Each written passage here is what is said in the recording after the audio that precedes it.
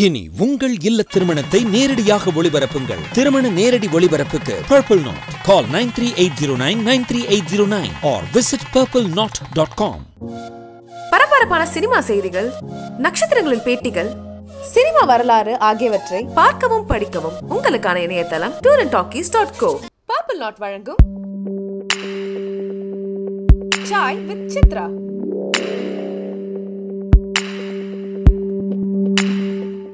இந்த வாரம் சாய் வித் சித்ரா நிகழ்ச்சியில் நாம் சந்திக்க போகிறவர் அபிராமி ராமநாதன். ஒரு தியேட்டர் ஓனரில் பேர் சொன்ன உடனே தமிழ்நாடு முழுவதும் உள்ள எல்லா ரசிகர்களுக்கும் தெரியுதுன்னா அது அந்த சிறப்பு எனக்கு தெரிஞ்சு இவருக்கு மட்டுமே சொந்தமானது நான் நினைக்கிறேன். இவரை பொறுத்த வரைக்கும் நான் திரையரங்கு உரிமையாளரில் கதாநாயகன் என்று கூட சொல்வேன். அது இவருடைய தோற்றத்துக்காக மட்டும் நான் சொல்கிறதில்ல. ஒரு கதாநாயகனுக்குரிய எல்லா குணமும் இந்த சினிமா உலகத்தில் அவருக்கு உண்டு. என்னென்னா முக்கியமாக பல இன்னோவேஷன்ஸ் சினிமா தியேட்டரில் பல புதுமைகளை புகுத்தியவர். இந்த தமிழ் சினிமா உலகத்தை காப்பாற்றுவதற்காக எந்த போராட்டம் நடந்தாலும் அந்த போராட்டத்தில் முன்னணியில் அவரை பார்க்கலாம். இப்படி தமிழ் சினிமாவை காப்பாற்றுவதற்காக தொடர்ந்து போராடிக்கிட்டு இருக்க ஒரு தலைவர்களில் அபிராமி ராமநாதன் மிகவும் முக்கியமானவர். வணக்கம் சார். வணக்கம். நீங்கள் படித்த படிப்புக்கும் இந்த தொழிலுக்கும் 10 பைசா சம்மந்தம் இல்லை. அப்படி ஒரு தொழிலுக்கு உங்களை இழுத்துட்டு வந்தது எது? நான் படித்து முடித்தேன் பிஇ மெக்கானிக்கல், அப்புறம் ஏஎம்ஐ எலக்ட்ரிக்கல், அப்புறம் fellow institution values, chartered engineer, இது எல்லாம் போக ஹோமியோபதி டாக்டர். அது வேறு ரிஜிஸ்டர்டு ஹோமியோபதி டாக்டர். நெல்லிக்குப்பங்கிற ஊரில் போய் ஹவுஸ் சர்ஜனாக இருந்தேன் 3 மாதம். அப்போ சத்யவாணி முத்துன்னு ஒரு அமைச்சர் இருந்தாங்க. அவங்க ஷி வாஸ் என்கரேஜிங் இதுக்கு ஹோமியோபதிக்கு. அதனால் சரி நம்மளும் படிப்போமே, சைமல்டேனியஸாக படித்தேன். படித்து முடிச்சுட்டு இன்ஜினியரிங் டிகிரி வாங்கினேன். எங்கள் ஃபேமிலி குரூப்லேயே முதல்ல இன்ஜினியரிங் டிகிரி வாங்கினது நான் தான், எங்கள் பரம்பரையிலேயே. எங்களுடைய அபிராமி காட்டன் மில்ஸ்னு ஆந்திராவில் எங்களுடைய டெக்ஸ்டைல் ஸ்பின்னிங் மில் இருக்குது. அதில் என்னை ஃப்ளோர் இன்ஜினியர், எரெக்ஷன் இன்ஜினியர் எங்கள் ஃபாதர் போட்டார். படித்து முடித்தோடனே எனக்கு 300 ரூபா சம்பளம் கொடுத்தார். அப்போ அது பெரிய சம்பளம். அப்போ 71. உதாரணத்துக்கு சொல்கிறேன், ஒரு பவுன் தங்கம் 175 ரூபா.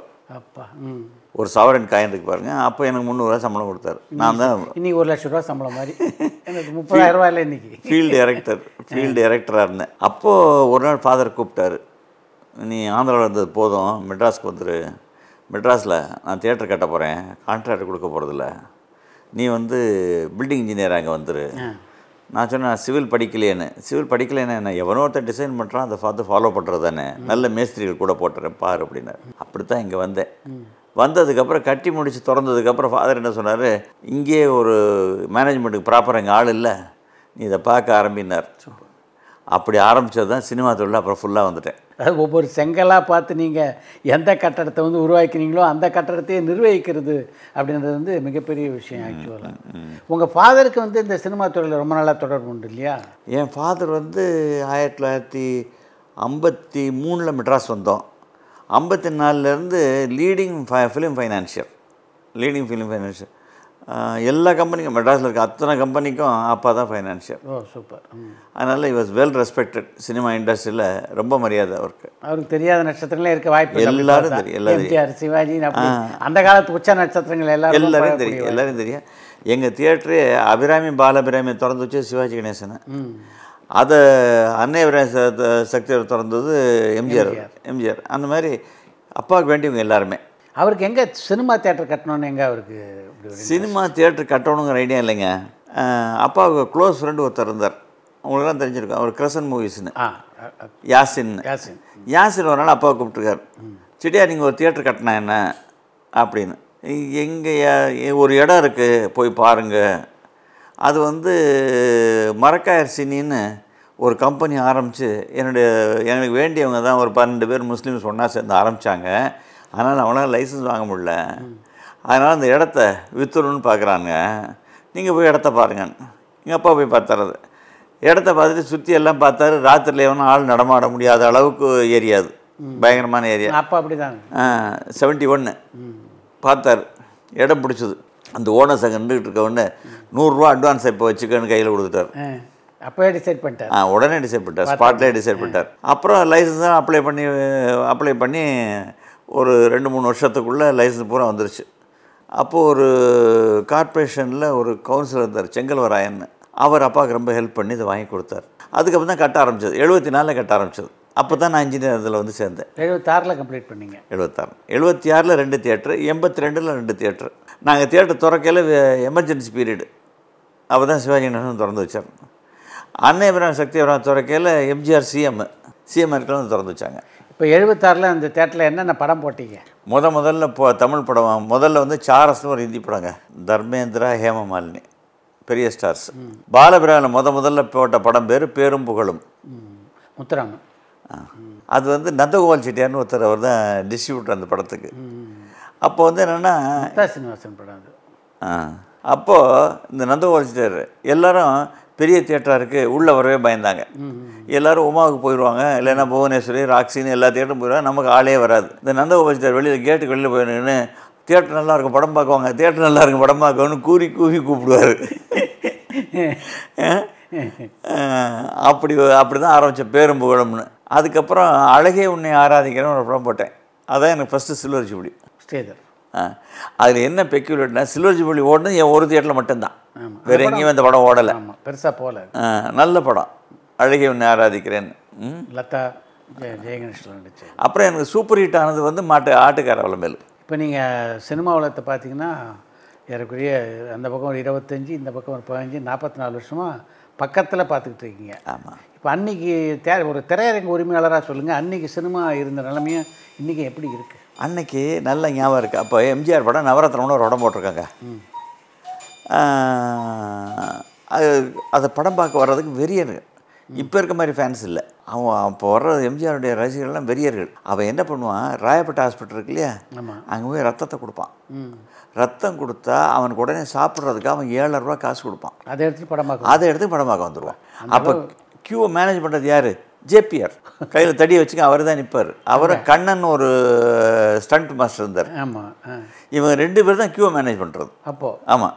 அதோட இந்த கட் அவுட்டுக்கு வைக்கிறது பால விஷயம் பண்ணுறது அப்போ கிடையாது. அதுபோல் என்ன பண்ணுவாங்க, முதல் ஷோவில் வர லேடிஸுக்கெல்லாம் 1 முழம் பூ கொடுப்பான் எல்லோரும், ஆம்பளைங்கெல்லாம் ஸ்வீட் கொடுப்பாங்க. அதெல்லாம் எம்ஜிஆர் காலத்தில் நடக்கும், எம்ஜிஆருடைய ரசிகர்கள் பூரா. அப்புறம் அதான் அப்படியே கட்சியாக மாறிச்சு. அந்த மாதிரி அந்த தொண்டர்கள் அப்படி போலீஸே தேவையில்லை. அவர் படத்தை போட்டால் ஏகப்பட்ட கூட அன்மேனேஜபிள் கூட்டம் இருக்கும், ஆனால் போலீஸ் தேவையில்லை.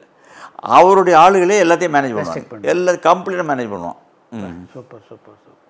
அந்த ஒரு டிசிப்ளின் இன்னைக்கு கிடையாதுங்க, அதுதான் ஆரம்பம். ஜென்ரலாக வந்து படமாக நீங்கள் வந்து இப்போ இன்றைக்கி வர்ற படங்களையும் அதையும் கம்பேரிட்டிவாக எப்படி பார்க்குறீங்க? நீங்கள் வந்து படம் கம்பேர் டு அந்த காலத்தில் நல்ல ஸ்டோரி இருந்துச்சுங்க. ஒரு பாவமணி பாருங்க, பாசமலர், எல்லாம் கப்பலோட்டிய தமிழன், ஸ்டோரி வேல்யூ இருந்தது. அதாவது பார்த்தது இன்னைக்கு வரைக்கும் என்னால் அந்த படங்களை மறக்க முடியல. இப்போ பார்த்த படம், நேற்று பார்த்த படம் இன்றைக்கி ஞாபகம் இருக்க மாட்டேங்குது. என்ன சொல்கிறீங்க? ப்ளெயின் என்டர்டெயின்மெண்ட்டாக போச்சு இப்போ. அதனால் அந்த கதைங்கிறது இப்போ ரொம்ப கம்மியாக போயிடுது. இப்போ ரீசெண்டாக ஒரு படம் நல்ல பிரமாண கடையோடு இருந்துச்சு, பாகுபலி. என்ன ஹிட்டு! சூப்பர், பக்கா ஸ்டோரி, ட்ரெண்ட் செட்டர். பக்கா ஸ்டோரி. அந்த மாதிரி யாரும் பண்ண மாட்டேங்கிறாங்க. எல்லாம் திருப்பி பழைய ஃபார்முலாவுக்கே போயிட்டாங்க. 5 ஃபைட் எடுக்கிறேன், 4 சாங் எடுக்கிறேன், இன்பிட்டின் ஒரு கதையை கோக்குறேன்னு வந்துருச்சு திருப்பி கதை. இப்படி தாங்க எல்லாம் நடந்துக்கிட்டு இருக்குது. அதோட அந்த காலத்தில் வந்து 2.5 மணி நேரம் படம், இவ்வளோக்கு ஏசியெல்லாம் கிடையாது. நாங்கள் ஆரம்பிக்கல ஏசிக்கு தான் வந்தோம். அதுக்கு முன்னாடி ஏசி இல்லாத தேட்டர் தானே, வெளியிட்டு இப்போ எங்களுடைய புழுக்கத்தோடு தானே. ஆமாம், சட்டையை பூஞ்சானா தண்ணி. ஆமாம், ஈவினிங் ஷோ ஆச்சுன்னா கதவெல்லாம் திறந்து வைப்பான். இப்போ எங்கள் படமே வஞ்சிக்கோட்டை வாலிபன்னு எங்கள் அப்பா தான் டிஸ்ட்ரிபியூட்டர். அது வெலிங்டன் தியேட்டர்லாம் படம் ஓடும். ஈவினிங் ஆனால் கதவெல்லாம் திறந்து வச்சுருப்பான். உள்ளே எல்லோரும் வெக்க வேறு, சட்டையிலேருந்து வேறே அப்படி இருந்து படம் பார்த்தான். கரெக்ட், அப்படியெல்லாம் படம் பார்த்தானு. இப்போ எல்லா விதமான சௌகரியமும் இருந்தாலும் ரிஜெக்ட் பண்ணுறான். ஏன்னா அவனுக்கு பல விதங்களில் இதே படத்தை தான் பார்க்குறான். 1 செகண்ட். அதாங்க அந்த காலத்து படத்துக்கும் இந்த காலத்து படக்கும் ஒன்று ஸ்டோரி வேல்யூ. ஆனால் இப்போ வந்து டெக்னிக்கலாக ரொம்ப இம்ப்ரூவ் ஆகிட்டான். டெக்னிக்கலாக எங்கேயோ போயிட்டோம். இது கூட வந்து கதையும் வச்சுக்கிட்டாங்கன்னா ரொம்ப கதை வச்சுக்கல. இப்போ ஹாலிவுட் படம்லாம் சக்ஸஸ் ஆகுதுன்னா அவன் ஸ்டோரி இருக்குல்ல, நம்ம ஸ்டோரி இல்லை. ஆனால் இப்போ தெலுங்கில் மட்டும் ஸ்டோரியோடு எடுக்கிறாங்க. அதனால் அவன் நம்மளோட பெட்டராக சர்வேரா. இப்போ எம்ஜிஆர் சிவாஜி இருந்த காலத்தில் பார்த்தீங்கன்னா எம்ஜிஆரே வந்து ஏறக்குறைய 8-9 படம் வருஷத்துக்கு முன்னெல்லாம் நடிச்சிருக்காரு. சிவாஜி கேட்கவே தேவையில்லை. சிவாஜி 12 படம்லாம் கூட சில வருஷங்கள் வந்திருக்கு. அதே மாதிரி மற்ற நடிகர்களும் ஜெய்சங்கர்லாம் பார்த்தா 15 படம் 16 படம்லாம் வந்திருக்கு. ரவிச்சந்திரன் அது மாதிரி இப்போ ஃப்ளோ தி ஃபிலிம் வந்து ஆர்டிஸ்ட் பார்த்தீங்கன்னா 1 வருஷத்துக்கு ஒரு படம், 2 வருஷத்துக்கு ஒரு படம் மழையாச்சு. அது கூட இந்த வசூல் இதெல்லாம் மாறுதலுக்கு ஒரு காரணமாகுது ஆக்சுவலாக. ஏங்க ஒரு தடவை சிவாஜி கணேசனுக்கும் எம்ஜிஆருக்கும் போட்டி, எந்த யார் நிற்பாங்க மார்க்கெட்லேருந்து. மவுண்ட் ரோடு எடுத்துக்கிட்டீங்கன்னா பேரகனில் பூரா எம்ஜிஆரோட படங்க வரும், சிவாஜி படம் சித்ரா போட்டிக்கு அப்போ தேவர் வந்து 21 நாளைக்கு ஒரு படம் எடுத்து ரிலீஸ் பண்ணிக்கிருந்தார். ஆமாம், அதெல்லாம் பண்ண முடிஞ்சது அப்போ. அதனால் இப்போ இருக்க இந்த ட்ரெண்ட் வந்து ஃபாஸ்ட்டாக இருக்குது, ட்ரெண்டு குவாலிட்டி பிரமாதமாக இருக்குது. ஆனால் எங்கே லேக்கிங்னா நமக்கு நான் ஒன்று சொல்லுவேன், படம் நல்லா இருக்குன்னா எப்படி சொல்கிறதுன்னா, ஒரு செயின் ஸ்மோக்கரை வச்சுக்க, அவன் 3 மணி நேரம் சிகரெட்டை மறந்துவிட்டு படமாக தான்னா அதுதான் கிரிப்பிங். அடுத்த என்ன வரணும்னு ஒரு இது இருக்கணும், அது இல்லை. இப்போ இந்த காலகட்டத்துக்கு ஃபோனை பார்க்காம தான் சினிமா பார்க்கணும். சினிமா அப்படி பார்த்தேன். அப்படி பார்த்தேன். ஃபோனை பார்க்காம அவன் அந்த உலகத்துக்கு போயிடணும். இப்போ உங்கள் அப்பாவுக்கு வந்து எம்ஜிஆர், சிவாஜி ரொம்ப நெருக்கமான பழக்கம் உண்டு. உங்களுக்கு அவங்களோட நல்ல நெருக்கமான பழக்கம் இருந்தது அதே மாதிரி உங்கள் அப்பா தொடர்ந்து? அப்பாவுக்கு தொடர்ந்து அப்புறம் வந்த நடிகர்களோட நல்ல தொடர்பு இருந்துச்சு. ஒரு நம்ம சூப்பர் ஸ்டாரு கமல்ஹாசன். ஏன்னா ரஜினி சாரை பொறுத்த அவருடைய முதல் படத்துலேருந்து அத்தனை படமும் நான் திரையிட்டிருக்கேன். அப்படியா? ஆமாம். நடுவில் ஒரே ஒரு படம் தான் நான் திரையிடாமல் போச்சு. அது பேர் கொடி பறக்குதுன்னு பேர், எங்கள் டைரக்டர் படம்.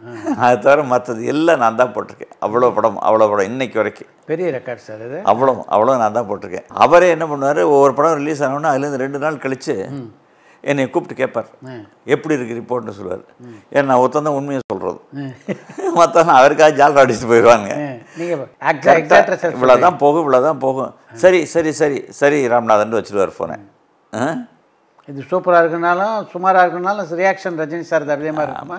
அவர் ரியாக்ஷன் எப்படி இருந்தாலும் அவர் என்ன பண்ணுவார், அதுலேருந்து படம் ரிலீஸ் ஆன உடனே எங்கேயாவது வெளிநாடு எங்கேயோ போயிடுவார். அவர் இமயத்துக்கு போகிறான்னு சொல்கிறாங்க, எங்கேயோ போயிடுவார். அதனால தைரியமாக அவரை வச்சு ஒரு இங்கிலீஷ் படம் எடுத்தேன் நான், பிளட் ஸ்டோன்னு. நான் தானே ப்ரொடியூசர் அதுக்கு. அதில் தான் அவர்கிட்ட நெருக்கமாக பழகிற சான்ஸ் நிறைய கிடச்சிதுங்க. நீங்களும் இவரும் சேர்ந்து எடுத்தது அது? டாக்டர் முரளி. அதான் in other words doctor Murali தான் ப்ரொடியூசர், நான் வந்து ஃபைனான்சியர். அவர் ஃபைனான்ஸ் பண்ணிவிட்டு கடைசியில் நானே ப்ரொடியூசர் ஆகிட்டேன்.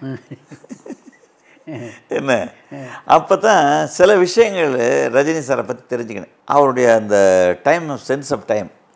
9 மணிக்கு ஷூட்டிங்னு சொன்னவங்க 8:45 கீழே லாபிக்கு வந்துடுவார். வின்சர் மேனர்னு ஒரு ஹோட்டல் ஃபுல்லாக புக் பண்ணி வச்சுருந்தோம். 8:45 ஃபோன் பண்ணி எனக்கு ஃபோன் அடிப்பார் ரூமுக்கு, இன்னும் நீங்கள் வரலியா கீழேன்னு அடுத்த என்னையே கேட்பார். அந்த மாதிரி ஒரு மனுஷங்க. ஒரு சின்ன உதாரணம் சொல்கிறேன். அப்போ 87 நினைக்கிறேன் அந்த படம் எடுத்து, 86. அப்போது ஒரே ஒரு பிளேன் தான் ஒரு நாளைக்கு, டக்கோட்டா. 24 பேர் நம்ம தான் உட்காரலாம். அதில் எனக்கு ஒரு டிக்கெட் இருக்குது. அப்போ இந்த ஐடி ப்ரூஃப் அதெல்லாம் ஒன்றும் கிடையாது. டிக்கெட் எவன் வச்சுருக்கானோ அவன் ஏறிக்கலாம். எனக்கு மட்டும் ஒரு டிக்கெட் எடுத்திருந்தேன், ரஜினி சாருக்கு ஒரு டிக்கெட். நாங்கள் 2 பேரும் போகிறதா இருந்தோம். அப்போ அவருடைய ஒய்ஃப் வந்து கேட்டாங்க, நான் போகணும் அப்படின்னாங்க. நானும் போகிறேன் அப்படின்னு. நான் என்ன சொன்னேன், என் டிக்கெட்டில் நீங்கள் போங்க அப்படின்னேன். உடனே ரஜினி வந்து, முடியாது, நீ ரயிலில் வர்றதுனா வா, அது தயாரிப்பாளர் அவருக்காக எடுத்த டிக்கெட், அவரும் நானும் தான் போகிறோம், நீ ட்ரெயினில் வா, இல்லை நாளைக்கு பிளேனில் வா, இடமில்லை என்னான்னு சொல்லிவிட்டார். அப்போ அவருடைய நேர்மை தெரியுது. அதெல்லாம் அப்படிலாம் இருந்ததுனால தான் அவர் இன்றைக்கி சூப்பர் ஸ்டாராக இருக்கார். இது எனக்கு ப்ராக்டிக்கல் எக்ஸ்பீரியன்ஸு. அப்புறம் ஒரு இடத்துல கோட்டை மேலே ஒரு கயத்தில் ஏறணும், டூப் போட்டுறோம்னா, டூப் போட்டு லாங் ஷாட்டாக வச்சிடறோம்ட்டோம். நான் ஏறுறேன் அப்படிங்கிறார். அந்த படம் வசூல் ரீதியாக எப்படி இருந்தது? ஆக்சுவலாக வசூல் ரீதியாக எப்படின்னா, அது வந்து ஹாலிவுட் கோ ப்ரொடக்ஷனுங்க. எப்படின்னா, அது எங்களுக்கு அவனுக்கு என்ன டீல்னா, ஆர்டிஸ்ட்லாம் நான் கொடுக்கணும், டைரக்டரு எக்ஸ்ட்ரா ஆர்டிஸ்ட்லாம் அவன் கொண்டு வரணும். இங்கே சைட்டின் செலவு என்னது, லேப் செலவு அவனுது. அவனுக்கு வந்து ஃபாரின் ரைட்ஸ் பூரா அவனுக்கு, இந்தியன் போட்டால் ரைட்டு. இந்தியன் ரைட்ஸில் சுமாராக தான் ஓடிச்சு. ஃபாரினில் சூப்பர் டூப்பர் ஹிட்டு. அப்படியா? ஆமாம், blood stone super duper hit. பரவாயில்ல, ரஜினிகாந்துக்கு ஒரு இன்டர்நேஷ்னல் மார்க்கெட் ஏற்படுத்த முதல் ப்ரொடியூசர்னு உங்களை வச்சுக்கலாம். அப்போ அது அப்போ தான் அவருக்கு அமெரிக்கன் இங்கிலீஷுக்காக யூஎஸ்ஐஸ்லேருந்து ஒரு லேடி, அமெரிக்கன் லேடியை கூட்டியாந்து டெய்லி பேசி பழகினார், American accent of English accent. இப்போ ரஜினிகாந்த் வச்சு ஒரு ஆங்கில படமே தயாரிச்சிருக்கீங்க. அதுக்கப்புறம் ஏன் ரஜினிகாந்த் வச்சு ஒரு படம் பண்ணணுன்ட்டு உங்களுக்கு ஒரு ஐடியா வரல? இல்லை, இது எப்படின்னா, நான் தியேட்டர் ஓனருங்க. அப்போது தியேட்டரில் இப்போ ஒரு டிக்கெட் 100 ரூபாய்க்கு விற்கிறோன்னு வைங்க, எனக்கு அதில் 25-30 ரூபா தான் கிடைக்குது. மிச்சம் டிஸ்ட்ரிபியூட்டர் போகுது, டிஸ்ட்ரிபியூட்டர் போக ப்ரொடியூசர் போகுது. அப்போ என்ன நினச்சேன், டிஸ்ட்ரிபியூட்டராக இருந்தால் பெட்டரு, அது ஒன்று தான் எல்லாம் சம்பாதிக்கிறான் அப்படின்னு டிஸ்ட்ரிபியூஷன் படம் வாங்க ஆரம்பித்தேன். அப்புறம் பார்த்தேன், சேச்சே இது சரியாக வராது, இவன் எல்லாம் சம்பாரிச்சு இவனுக்கு 5% 3% கூட கிடைக்கல, அப்படியே அங்கே கொடுத்துட்றான் அப்படின்னு ப்ரொடியூசர் ஆகும். அப்படின்னு ப்ரொடியூசர் ஆனதுக்கப்புறம் தான் கண்டுபிடிச்சேன், இல்லை எங்கள் அப்பா ஆரம்பித்த தியேட்டர் தான் இருக்கிறதுல பெஸ்ட்டு, திருப்பி அங்கேயே போயிடும் அப்படின்னு வந்துட்டேன். இருந்தாலும் இந்த சினிமாங்கிறது இருக்குது பாருங்கள், அது நம்மளை விடாது. அதனால் 3-4 வருஷத்துக்கு ஒரு படம் எடுப்பேன். அதாவது அதுக்குன்னு ஒரு 3 கோடி ரூபா எடுத்து வச்சிடுறது, வந்தால் போனால் போயிட்டு போகுதுன்னு. அப்படி தான் படம் எடுத்துக்கிட்டு இருக்கேன். மன திருப்திக்காக. நம்மளும் ஒரு ப்ரொடியூசர். ஆனால் ஒன்றுங்க, நம்ம சினிமா தொழில் மட்டும் இல்லை, உலகம் பூரா ப்ரொடியூசருக்கு தான் மரியாதை, தியேட்டர் ஒன்றுக்கு மரியாதையே கிடையாது. ஏன்னா முதல் படம் எனக்கு முக்தா சீனிவாசன் படம், அது வந்து 250 நாள் ஓடிருக்கேன் தியேட்டரில். அது பெரிய விழா பண்ணாங்க. அப்போ அவர் பிரதர், அவர் பேர் ராமசாமியா, முக்தா சீனிவாசன் ராமசாமி, அவர் பிரமாம அரேஞ்ச் பண்ணியிருப்பார். யாருக்கு சீட் நம்பர் போட்டுக்கொண்டு அது உட்காந்துருப்பார். நான் வந்து முதல்ல ஷீட் வாங்க போகிறேன், சூட்டெல்லாம் போட்டுக்க போகிறேன். அங்கே பார்த்தா நான் ஒருத்தன் தான் பைத்தியார மாதிரி சூட்டில் வந்துருக்கேன், ஒருவேளை சூட்டில் வரல. சரி போய் அதுக்கு சீட்டு கொடுத்தா உட்காந்தேன். உட்காந்த உடனே ஷீல்டெல்லாம் கொடுக்க ஆரம்பித்தேன். முதல்ல ஹீரோ கொடுத்தாங்க, அப்புறம் ஹீரோயினுக்கு கொடுத்தாங்க, அப்புறம் எல்லாரும் கொடுத்தாங்க, அப்புறம் கேமராமேனுக்கு கொடுத்தாங்க, அப்புறம் லைட் பாய்க்கு கொடுத்தாங்க, அப்புறம் 10 பாத்திரம் கழுவுறதுக்கு கொடுத்தாங்க. அதுக்கப்புறம் தியேட்டருக்காரனை கூப்பிட்டாங்க. பார்த்தா அதில் லேபிளில் என் பேரே இல்லை. அப்போ முக்தா தான். என்னங்க அது என் பேரே, அது தம்பி அது உரிச்சு இப்படி சரியாக போயிருந்தாரு, வேறு பேரை இப்படி தாங்க. அப்போ தான் பார்த்தேன் தயாரிப்பாளருக்கு இருக்க மரியாதை வேறு எவனுக்கும் கிடையாது. ப்ரொடியூசர்னால் தனி மரியாதைங்க. கவர்மெண்ட்டுக்கு போங்க, ப்ரொடியூசருக்கு தானே உங்களுக்கு அவார்டு கொடுக்குறான். தியேட்டருக்கு பெஸ்ட் தியேட்டருக்கு எந்த கவர்மெண்ட்டாக அவார்டு கொடுக்குறான்னா அது ப்ரொடியூசருக்கு மேலே ஒரு பங்கு. அதுக்கு நான் போகலை. நடிகர்களுக்கு கொடுத்துட்றானுங்க. ப்ரொடியூசர் எவன் வச்சுக்கிட்டு இருக்கான், அடுத்த படத்தை இவரை வச்சு எடுத்தா அவ்வளோ அவரை வச்சு எடுத்தான்னு அங்கே கொண்டு கொடுத்துட்றான் பூராத்தையும். இப்போ கவர்மெண்ட் ஆஃப் இந்தியாவிலேயே இப்போ பிரைம் மினிஸ்டரே பார்க்கணுன்னு வைக்க, ஒரு அமிதாப் பச்சனை கூட கூட்டிகிட்டு போகிறோம், இல்லை ரஜினிகார கூட கூட்டிட்டு போனால் உடனே அப்பாயின்மெண்ட் கிடைக்கும். இல்லை நான் 4 மாதம் ஆனால் எனக்கு அப்பாயின்மெண்ட் கிடைக்காது. அதனுடைய வேல்யூ. அடுத்த லெவல் ப்ரொடியூசர்.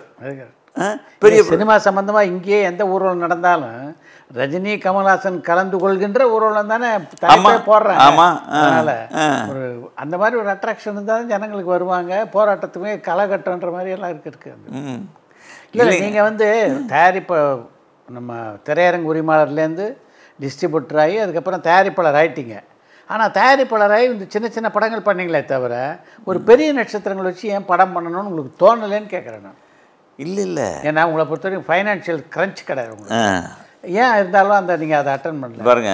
அதை பொறுத்த வரைக்கும் 100% ரிஸ்க்குன்னு எனக்கு தெரியும். படம் தயாரிப்பாளர் 100% ரிஸ்க்குன்னு தெரியும் எனக்கு. அதனால் என்னுடைய பேஷனுக்காக படம் எடுக்கிறேன். லாப நோக்கத்தோடைய சூப்பர் கொடுக்குறதில்ல.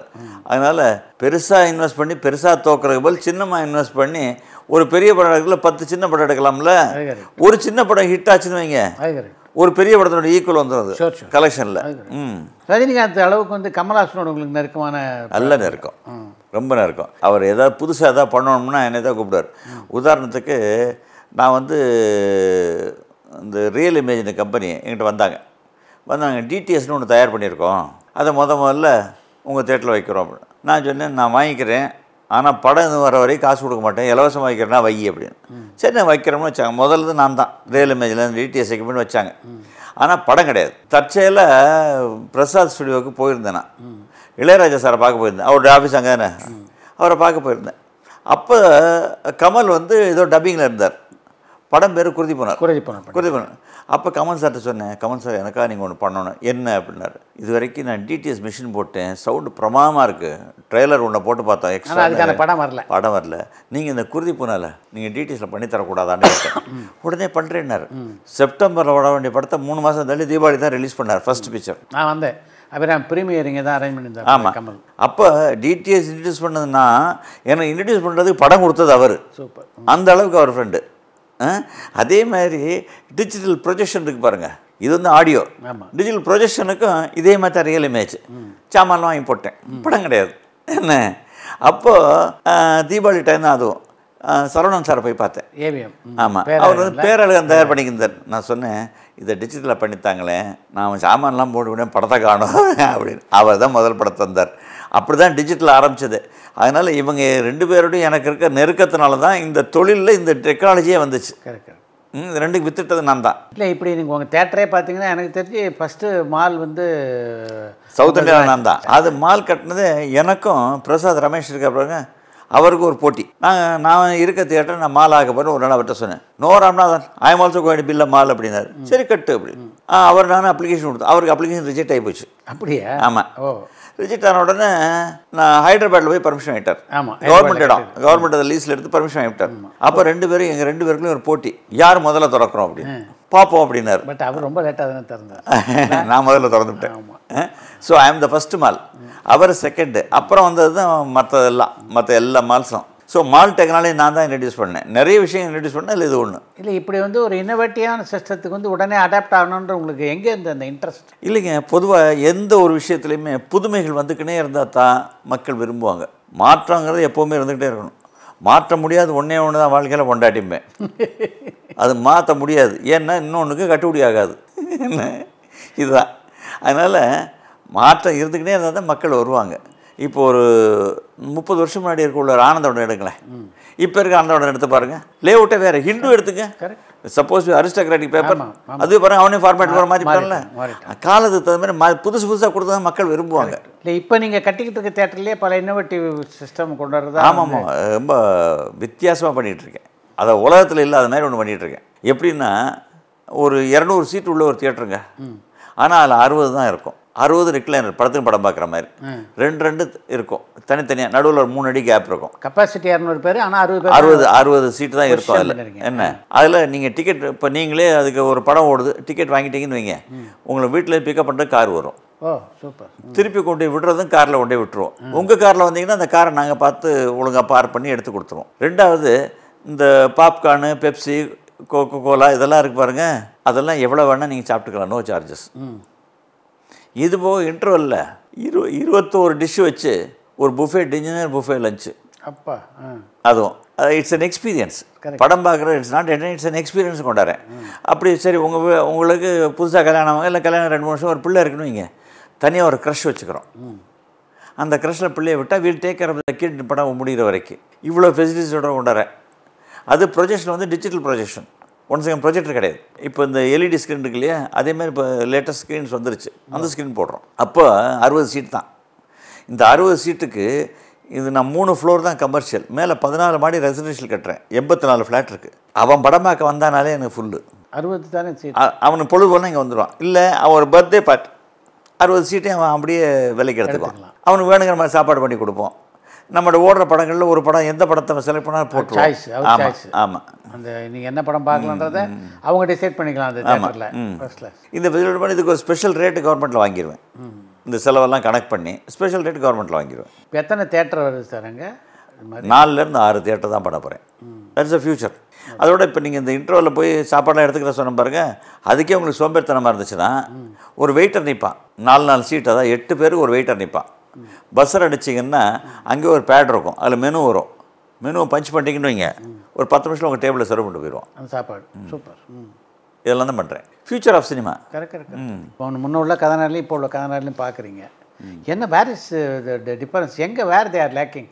பல படங்கள், பெரிய பெரிய படங்களே வந்து ஓட முடியாத ஒரு சூழ்நிலை இப்போ சினிமாவில் இருக்குது. நடிகர்கள் ரொம்ப நல்லா நடிக்கிறாங்க, நடிப்பில் எந்த குறையும் இல்லை, எல்லாருமே எக்ஸ்ட்ராடினரி ஆக்டிங்காக இருக்குது.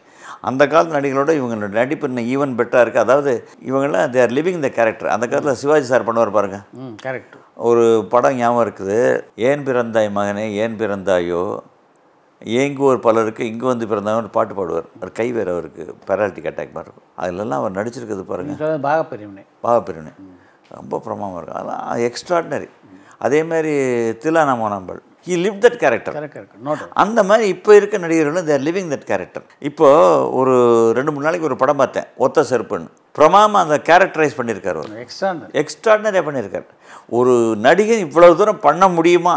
அதாவது எதிர ஆளே இல்லாமல், சார் மைமிங் கூட எதிர ஆள் கிடையாதுங்க, எதிர ஆளே இல்லாமல் ஆள் இருக்குதா இமேஜின் பண்ணிக்கிட்டு அவரே நடித்து அவரே எல்லாம் பண்ணிக்கிட்டு, ஃபென்டாஸ்டிக் நடிப்பினுடைய திறமை, அந்த திறமை பிரமாதமாக இருக்குது. ஆனால் இப்போ மெயினாக வந்து என்னென்னா, நமக்கு லேக்கிங் வந்து ஸ்டோரி தான். We are lacking. அந்த ஸ்டோரி லேக் ஆகிறதுனால தான் நமக்கு படங்கள் ஓட மாட்டேங்குது. மக்கள் வந்து புதுசாக விரும்புகிறான். They want new in every thing. இதான் மெயின் ரீசன் என்ன கேட்டிங்கன்னா. இல்லை இப்போ படங்கள் வந்து இப்போ நம்பர்ஸ் ஆஃப் படங்கள் வந்து ஒரு 200-250 வருது.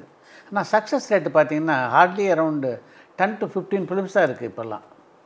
இது வந்து எப்படி சினிமா வந்து இது மாதிரி இருந்தால் சர்வே ஆகணும்? இன்னும் எவ்வளோ நாள் சர்வே ஆகும்? சினிமா சர்வே ஆகும், cinema theatre survey ஆகுங்கிறதா question. மல்டிப்ளெக்ஸ்லாம் survey ஆகும். இந்த ஸ்டாண்டர்லோன் தியேட்டர்ஸ் இருக்கு பாருங்கள், அவங்களாம் எவ்வளோ நாள் நிற்பாங்கன்னு சொல்ல முடியாது. ஏன்னா இந்த டிஜிட்டல் டெக்னாலஜி பரவிக்கினே இருக்குது இப்போ. அதாவது நீங்கள் இப்படி படம் பார்த்தோம் போக இப்படி படம் பார்க்க ஆரம்பிச்சிட்டாங்க. என்ன அது ப்ரொடியூசர்ஸும் அவங்களுக்கு ஒரு சப்போர்ட். படம் ரிலீஸ் பண்ணி ஓடாமல் போச்சுன்னா நான் என்ன ஆகிறதுலாம் இல்லாமல் அதை முதல்ல is able to get some money out of it. அது வித்துடுறாங்க, சேட்டலைட் வித்துடுறாங்க, ஸோ அவங்கள பொறுத்தவரை தேர் சேஃப்டி அவங்கள பார்த்துக்கிறாங்க. அது தியேட்டருக்காரன்னு அவன் ப்ரொடியூசர் வந்து காப்பாற்றணும் எந்த விதத்துலையும் நியாயம் இல்லை, வியாபாரம் அது. கரெக்ட். படம் போடுறான், முதல் போடுறான், பண்ணுறான், அவங்களோட ப்ரொடெக்ட் பண்ணி. ஆமாம். அதனால் அது டிவியில் வர்றதுனால அது நம்மளை பாதிக்குது. எல்லாம் என்ன சொல்கிறாங்க, இன்னும் 2 வாரத்தில் அமேசானில் வந்துடும், சன் நெக்ஸ்ட்டில் வந்துடும், இன்னும் ஜியில் வந்துடும், அப்போ பார்த்துக்குவோம். அது மாதிரி படங்கள் போடுறது நீங்கள் மற்றதை விட்டுருங்க. இப்போ வியாபார ரீதியாக தயாரிப்பாளரை பார்க்குதா, திரையரங்கு உரிமையாளரில் பாதிக்குதா, தயாரிப்பாளரில் பாதிக்குதான்ற வேறு விஷயம். பொதுவாக இண்டஸ்ட்ரிக்கு வந்து அது மாதிரி படங்கள் வந்து ரிலீஸ் ஆகிறது நல்லதா? ஒரு இதில் நல்லதுன்னு நான் சொல்லுவேன். சொல்லுங்கள். என்ன எப்படின்னா, காஸ்ட் ஆஃப் ப்ரொடக்ஷன் குறையும். எப்படி? இப்போ அதுக்கே வெப் சீரிஸ் படம் எடுக்கிறோம்ல, அது என்ன காஸ்ட்டு, இதே குவாலிட்டி வருதுல்ல. ஏன்னா அந்த மாதிரி பல கோடி கேட்குற ஆர்டிஸ்ட்லாம் விட்டுவிட்டு இருக்க ஆர்டிஸ்ட் வச்சு படம் எடுக்கிறோம்ல.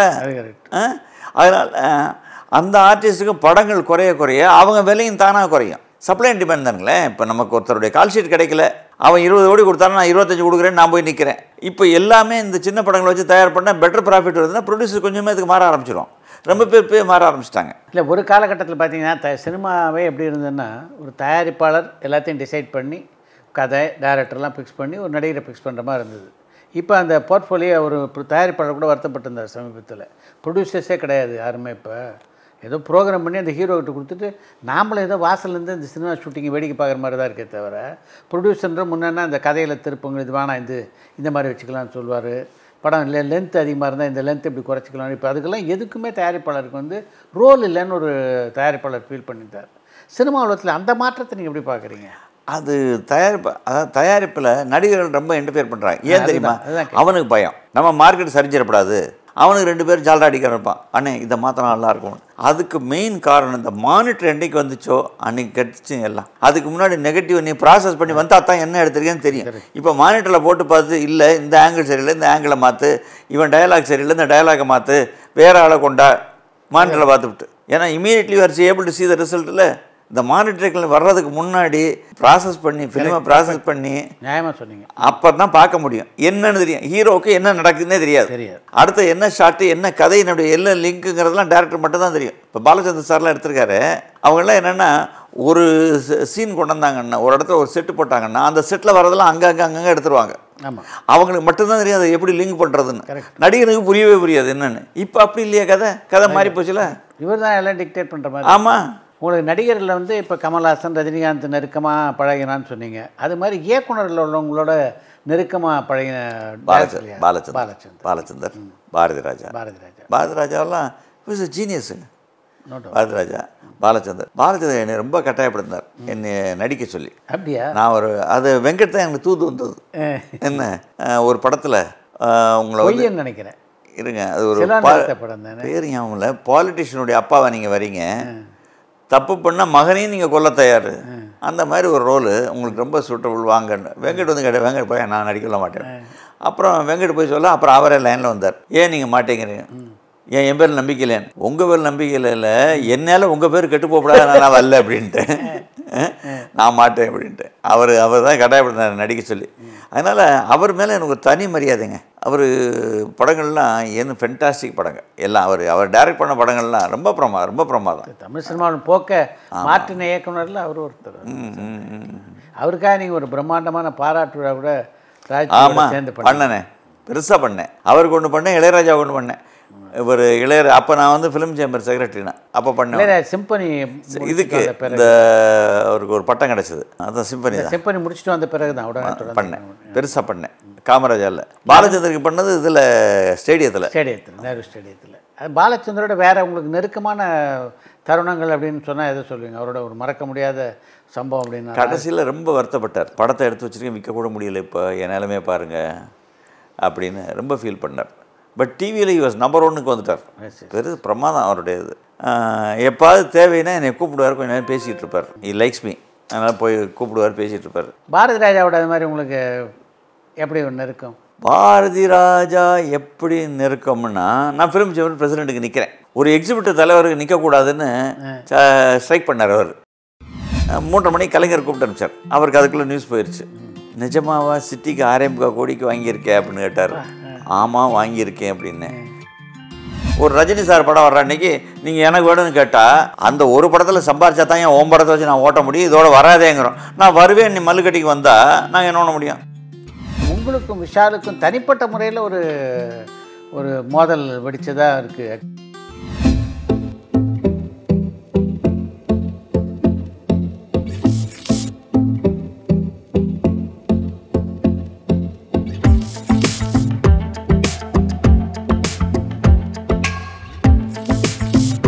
இதுவரைக்கும் டூர் அண்ட் டாக்கீஸ்க்கு சப்ஸ்கிரைப் பண்ணாதவங்க லைக் பண்ணுங்க, ஷேர் பண்ணுங்க, கமெண்ட் பண்ணுங்க, சப்ஸ்கிரைப் பண்ணுங்க, முக்கியமா ஃபாலோ பண்ணுங்க. மேலும் புதிய வீடியோக்கான அப்டேட்டை தெரிஞ்சுக்க பெல் பட்டனை அழுத்துங்க.